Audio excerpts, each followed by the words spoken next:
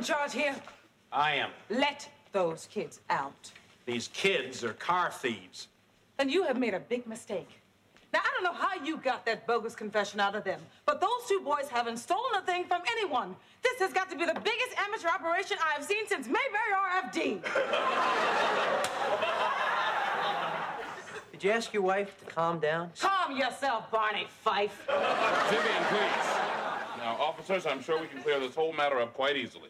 Could you please sit down? We're busy now. Oh, honey, we're about to get very busy up here.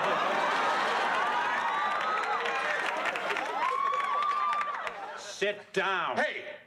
You don't talk to my wife like that. Now, wait a minute, buddy. Who the hell do you think you're talking to? Who the hell do you think you're talking to? What's going on here? Can I help you, sir? I'm Henry Firth. Good news, Mr. Firth. Your car is safe and sound, and we've got the perpetrators. Those aren't the perpetrators. Those are my partner's son and nephew. Partner? Legal partner. I've got a few questions for you. When you got this alleged confession from these two young men, did they have a lawyer present?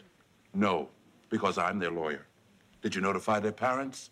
No, because we're their parents. So, officer, don't tell us to wait, and don't tell us to sit down. Just open that damn cell and let those two boys out of there, or I'm going to tie this place up in so much litigation that your grandchildren are going to need lawyers.